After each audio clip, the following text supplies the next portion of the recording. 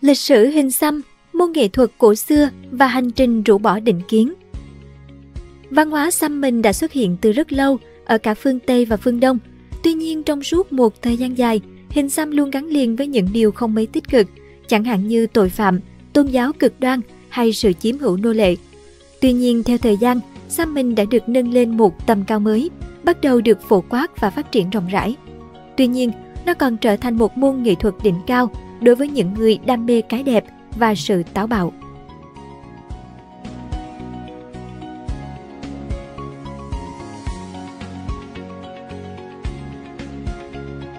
Văn hóa xăm mình có từ bao giờ? Sự ra đời của hình xăm hiện tại vẫn còn là một dấu chấm hỏi lớn và chưa có lời giải đáp.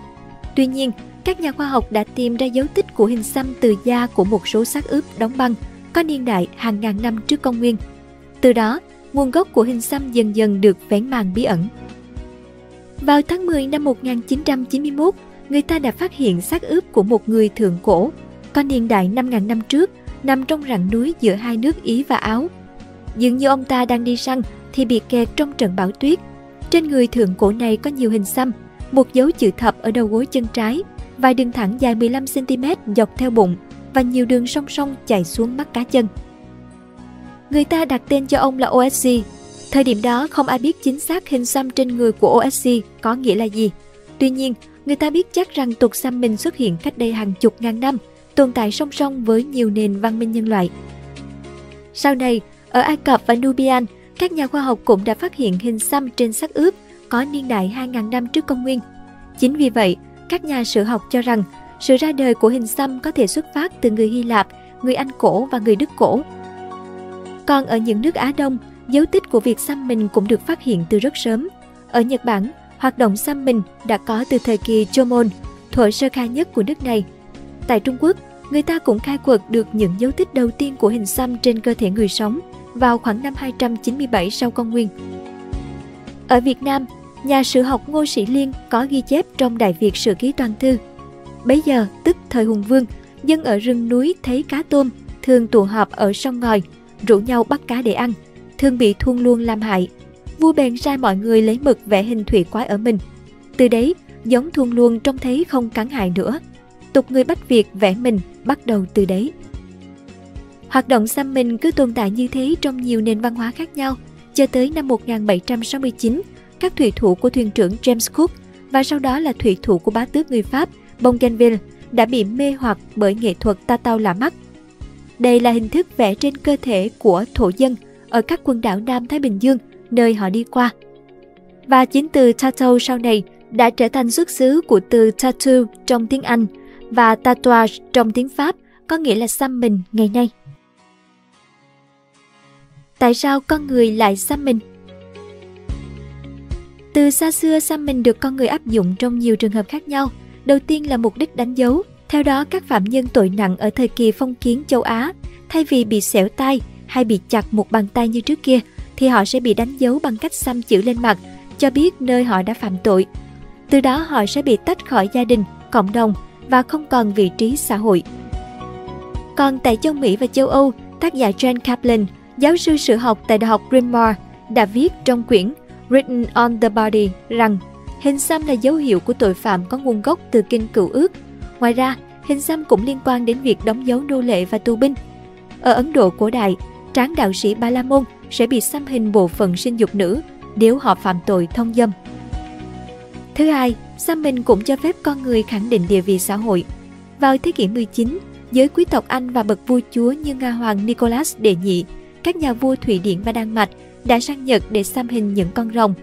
Nhưng ngược lại tại Nhật, dân xăm mình lại là những thành phần thấp kém trong xã hội lúc đó, như tội phạm, lính cứu hỏa hay người giữ ngựa. Thứ ba, xăm mình còn trở thành một loại hình văn hóa cộng đồng. Chẳng hạn con người thường xăm vật tổ để nhận biết những người cùng trong một bộ lạc. Cách đánh dấu này phổ biến ở rất nhiều dân tộc ít người. Một số bộ tộc trên thế giới đánh dấu sự trưởng thành của mỗi thiếu niên bằng nghi lễ xăm mình sau chuyến đi săn thành công đầu tiên. Tại Papua New Guinea, phụ nữ mai sinh được xăm trong nghi lễ dậy thì. Ai chưa xăm được coi là không có thần sắc và chưa sẵn sàng để kết hôn. Thứ tư, trong nhiều trường hợp, xăm mình còn là phương cách chữa bệnh. Tại eo biển Bering, nhà dân tộc học George B. Gordon từng gặp nhiều người ở đảo Diomede với vết xăm ở gò má và thái dương.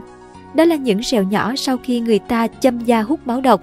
Tại Alaska, hiện vẫn còn tục chích da để rút máu độc cho vài căn bệnh. Dân Chugach Eskimo cũng có cách chữa tương tự. Khi bị đau mắt, họ chích da lấy máu ở chóp mũi và thái dương. Đặc biệt, những hình xăm còn dùng để phục vụ cho những nghi lễ chuyển giao, là biểu tượng của niềm tin tâm linh, sùng bái tôn giáo, lòng mộ đạo, là sự trang hoàng cho lòng dũng cảm, những hấp dẫn giới tính, là dấu hiệu của phồn thực, vật đảm bảo cho tình yêu, là bùa hộ mệnh. Thậm chí ngày nay, giới trẻ xăm mình như một xu hướng để khẳng định cá tính. Bạn đang xem video tại kênh Người nổi tiếng. Nếu là một người mê đọc sách nhưng bận rộn, bạn có thể tải ứng dụng Sách Tinh Gọn do NNT Studio sản xuất. Ứng dụng cung cấp phiên bản tinh gọn của hàng nghìn quyển sách. Với mỗi quyển sách, chúng tôi đã chắt lọc những ý tinh túy nhất, giúp bạn tiết kiệm thời gian mà vẫn nắm bắt trọn vẹn nội dung của quyển sách. Bạn có thể tải ứng dụng tại website sachtinggọn.com. Các phương pháp xăm mình phổ biến. Mỗi quốc gia, mỗi nền văn hóa khác nhau sẽ có cách xăm mình khác nhau, tạo nên sự đa dạng hóa trong nghệ thuật xăm. Ở miền Bắc và miền Nam nước Mỹ, như bộ lạc gốc Ấn Độ thường tạo nên hình xăm trên cơ thể hoặc khuôn mặt bằng cách châm chích đơn giản trên da. Còn một số bộ lạc ở California sẽ kết hợp màu sắc vào các vết trầy xước, tạo nên hình thù đặc biệt. Trong khi đó, nhiều bộ lạc Bắc Cực và Cận Bắc Cực, chủ yếu là người Inuit và một số người dân ở miền Đông Siberia, lại sử dụng sợi đước được phủ màu sắc xuyên vào da để xăm mình. Còn những người Maori của New Zealand thì nổi tiếng thế giới trong việc áp dụng kỹ thuật khắc gỗ để tạo hình xăm. Đến cuối thế kỷ 19, hình xăm vẫn được tạo ra bằng cách tiêm mực vào lớp chân bì của da. Phương pháp này được thực hiện bằng việc sử dụng một cây kim nhỏ gắn liền với công cụ cầm tay.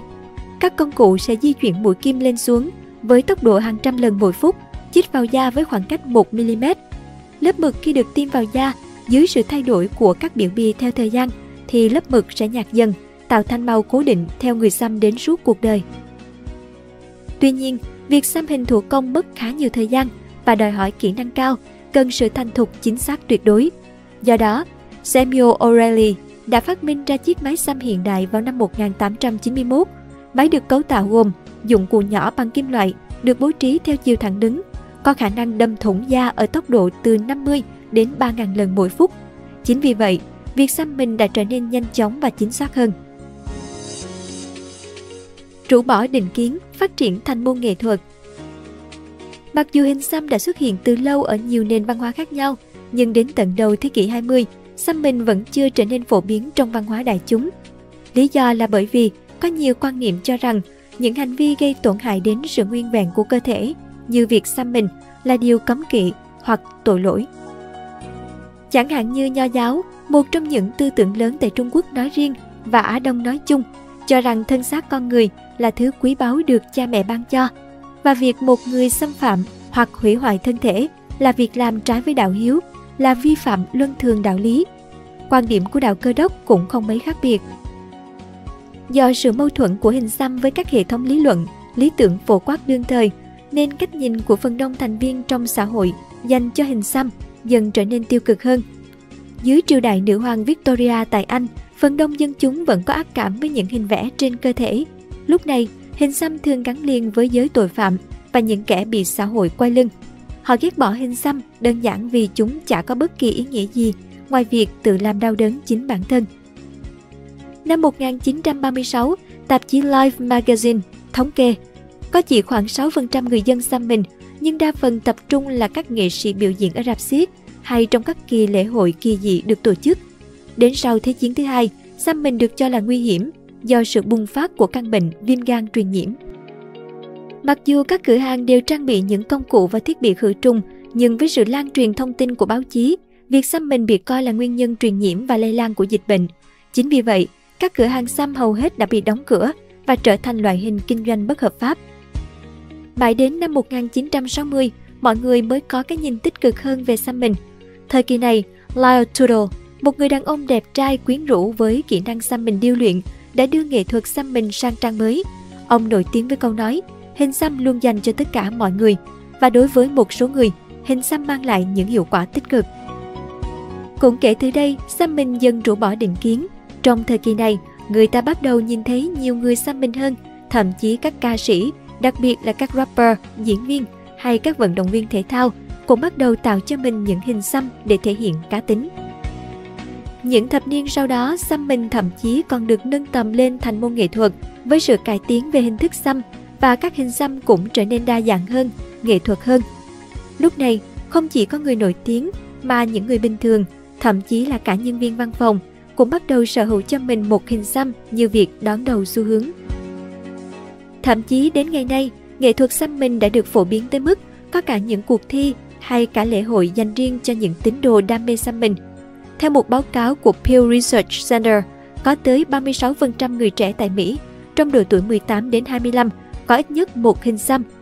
Theo báo cáo của US News and World Report, xăm mình đã trở thành một ngành công nghiệp phát triển nhanh thứ 6 tại nước Mỹ. Tuy nhiên, thành thật mà nói, dù nghệ thuật xăm mình đã được phát triển, thế nhưng không phải xã hội nào cũng chấp nhận việc xăm hình. Ở một khía cạnh nào đó, vẫn còn số đông phản bác, cho rằng xăm mình là điều không tốt, là hạ phẩm giá của con người và thể hiện những điều tiêu cực. Cảm ơn bạn đã xem video trên kênh Người Nổi Tiếng. Đừng quên nhấn nút đăng ký và xem thêm những video mới để ủng hộ nhóm nhé!